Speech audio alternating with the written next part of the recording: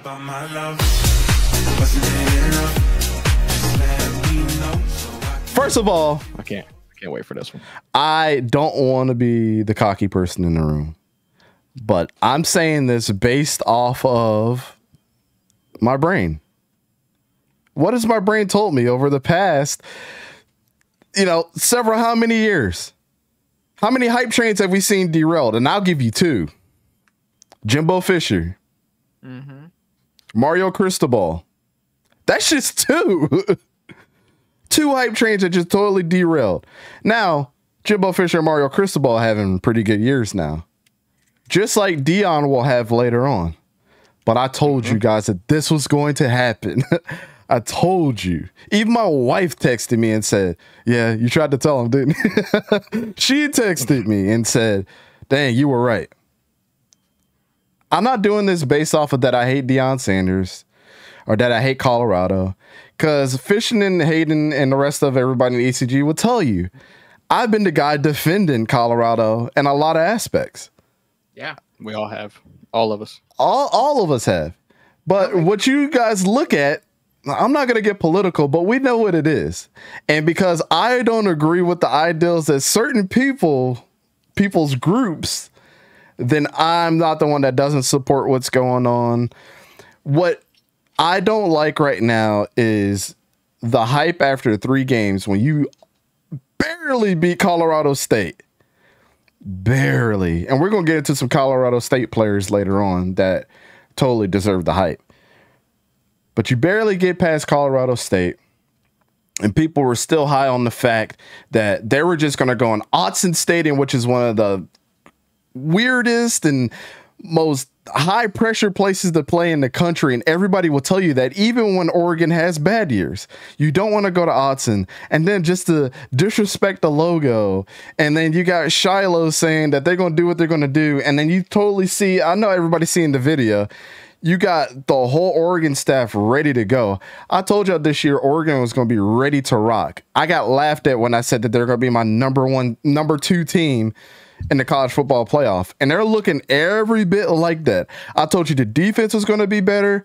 Dan Lanning is an SEC coach coming over from Georgia that was a defensive coordinator during one of their championships. He came over and totally is changing this program. And y'all thought that his defense was going to be bad again?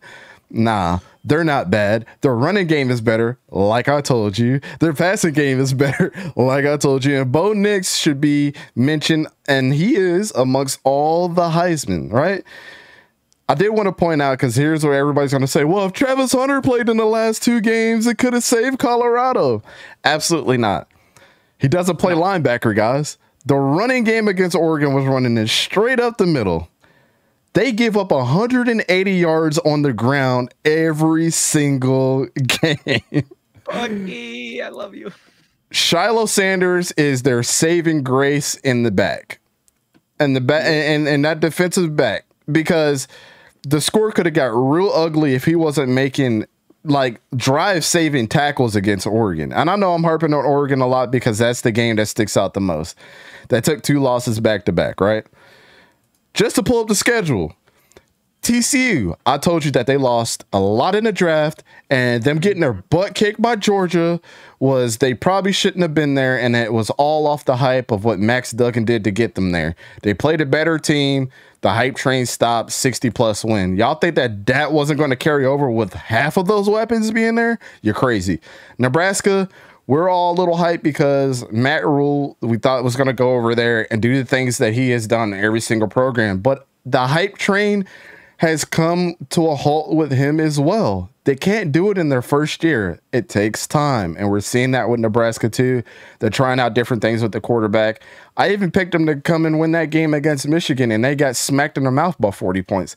Colorado State, 43-35. They won in overtime. That should not have been an overtime game. It shouldn't have been an overtime game, but they won in overtime and they skated by. The next 2 games were ugly in their own right. Oregon, 42-6. What do you think Oregon's going to do to the Pac-12 this year if they're putting up scores like that? USC, I almost turned the game off when it was 30-something to whatever it was at halftime. We got to mention the defense. USC's We not a got good to. defense as well. Both of their defenses are not good. So I just wanted to remind everybody on what Colorado looked like. Now, the tackling is subpar. We all get that. The running defense sucks. But I want to harp more on the defense because this searing iron of pain is not going to stop until you understand what I'm saying. For those that don't watch college football, for those that don't understand that a lot of this stuff is up for the team. It has to be a team effort just like it is in the NFL. You can't win big games against former Heisman winners, Heisman runner-ups, people are in the Heisman conversation, and high-powered offenses with SEC coaches playing defense like you're playing right here. They're number 8 in the country. Or, I'm sorry, they're number 8 out of 12 teams in the Pac-12 in total defense. What does that tell you? Okay, so you have that. Colorado is 114th out of 130 schools in FBS in rushing defense. And total defense as a whole, when you dice everything up, turnovers, everything, yardage, all of that, they are 128 out of 130 in total defense, including everything. They give up 480 yards per game. They are second to last. Wasn't Dan supposed to make this defense a top defense according to these people, Dante? It is what it is, man. There are bottom 3 defense in the country. And one more thing. Everybody hypes up Shedeur Sanders, but I've seen time and time again throughout all of these games where he throws what y'all would consider a bomb downfield, and it's just a pass that has to be adjusted to for Weaver and the rest of those receivers to come back and get. Are we just going to ignore this? Are we just going to ignore the fact that Caleb Williams can put a ball on the money? I'm not even going to say any of these other guys, but Cam Ward throws a better ball than Shedeur Sanders. Right on the money. But Shedeur Sanders, because he gets all the yardage that he can, and those receivers make him look way better than he probably actually is in all reality, and he should come back for another year in college. All we see is the statistics and the box score at the end of the day. Yes, does he throw really good balls? Intermediate routes, I don't have a problem with. But if you want that big primetime throw, he's not Bo Nix. He's not Caleb Williams. He's not Sam Hartman. He's not Cam Ward. He's not even our boy down in Mississippi State, Will Rogers. He can't put a ball on the money like you think he can, and his receiving core has a lot to do with that. So with all that being said, I will end the pain here by turning this down a notch. Colorado is good, and they will be really good next year.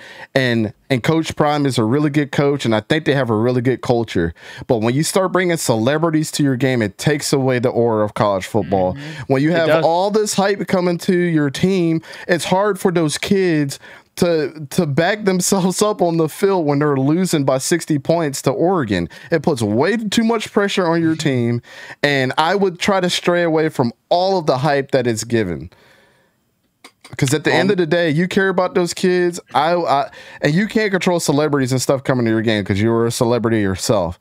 But when you lose, it's harder for those guys to start coming through. And when they start seeing the attendance go down and they start seeing those celebrities not showing up anymore, if you don't think that that's in their back of their head and their psyche, that's bad. And here's another thing. I hope all you bandwagon Colorado fans can learn something from me today. Make sure when you support this team, you support them through the losses too. I don't want to hear no other excuses. I want you to keep the same energy the rest of the season because they got Colorado State they got to play. They got to play Arizona, who's got a really good, probably the best athlete in college football on their team that can play punter, kick returner, running back, quarterback, wide receiver on their team this week. I hope you guys can make it past the onslaught that Kenny Dillingham is about to put on you guys. Because USC didn't make it past. No, USC didn't pass the test against them either. They won the game, but it was as close as your game for 3 quarters. So 3.5. Colorado, you better be ready. All I'm going to say on this, For Shador Sanders, all I'm going to say there's a reason why he's not top 5, even top 10 in Heisman voting. Mm. Whew. Okay. Yeah. I agree with all of it, really. All of it. I mean, I think Shador's is playing above average, but he's not playing like a top tier quarterback. I mean, I agree with that too. And all these celebrities at the games and everything like that. I mean, that's a whole other issue. And with the supporting your team and celebrity or not, if this team ends up with 6 losses this year, y'all better be rooting for them on the offseason. Like, you got to keep showing up. Don't just. I mean, just you're either a Deion fan or a Colorado fan. I'm neither. But I support what's going on here, and I hope that I absolutely do. Absolutely, Fishing. It's just at the same time, and I understand why Deion's doing this, right? Like, you know, celebrities come to the games, more tickets sold, hype around the team. They're probably going to put out a Netflix thing about the whole first year of Deion Sanders. Like this, they're going to bring the university a ton of money, which is going to bring in more funding, which is going to bring in NIL, which is going to further the program for Deion. So, like, I get it. That whole aspect, I get it. But when you say it takes away the aura of college football, it does in a sense. I mean, for Colorado. Now, the good thing is it doesn't, in my opinion, for other teams, which, you know, that's the positive side of it. But if you're a true Colorado fan, and maybe I'm speaking out of line here because maybe I don't know. I'm not a Colorado fan. But it has to take away just a little bit of what football actually means. But I'm sure not really many people are thinking that way, but, you know, I don't know. It's because, like I said, at the end of the day, the hype and all the money and everything like that is going to do nothing but help the program. So they have to be a fan of it also. But from the outside looking in, I could just see it being problematic and not trying to nitpick about it, but it's just how I feel. I mean, there's certain things that make college football special, and all the hoopla and the pop culture type thing is, and look at the NFL with Taylor Swift and freaking Travis Kelce. I'm not going to get into that. But I can't. I mean, it's garbage. Like nobody, true football fans do not want to see that type of stuff. That's a great comparison. It's almost the same type of aura with both Taylor Swift and Colorado. Spot the difference. Somewhat, yeah. I mean, and it's a great ploy to make money, and like I said, further the program, but true football fans, you know, I mean, everybody each their own and to your own opinion, but it is what it is. Yes, I agree, Fishing. Same. You know, I don't mean to go so hard on it because it sounds like, again, that's why I preface this by saying that I've been defending Colorado, but it's one of those things where it's so annoying to see people jump on the train of a team that they don't even know themselves the history of this team. They don't remember the glory days when they won a national championship in the early 90s. They don't know what it was like to have oh my gosh, why am I drawing a blank on his name? The running back that won the Heisman.